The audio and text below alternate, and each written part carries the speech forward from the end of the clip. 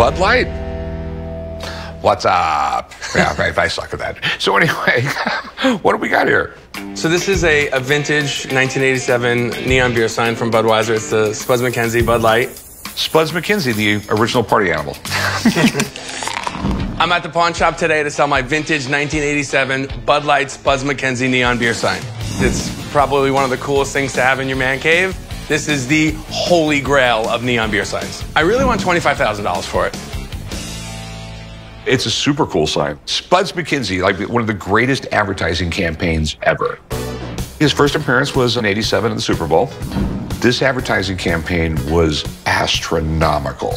There were stuffed animals, there was t-shirts, there was socks, there was everything Spuds Mackenzie. They increased beer sales by 20% in 1 year with this ad campaign. I mean, this was made by Everbright, right? Yeah. Yeah. They started making neon signs in the 1920s, and they were relatively inexpensive to produce. I mean, these things were less than $150 back then. It worked well for both sides, and they were just giving them out to every single bar, because when you're in a bar and you see a neon sign for a beer there, you know they serve that. Can I plug it in? Absolutely. There we go. Okay. All right, the big question. How much you want for it? I want $25,000 for it. Where in the world did you come up with that number? That's what I think it's worth. I'd be willing to go $100 on it. $100? What are you, nuts? I could buy an '87 Spuds Mackenzie online right now for $200. New in the box. Yeah. Spuds, he was everywhere. There's a gazillion of these out there.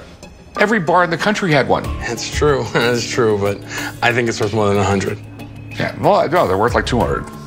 I'll buy it off you for 100 and I'll sell it for 200. Nah, that's not gonna work for me. I'm sorry. All right, well, have a good one. Change your mind. Come back in. Okay. Thank you. And shouldn't his name have been Suds, not Spuds? I mean, it's a potato.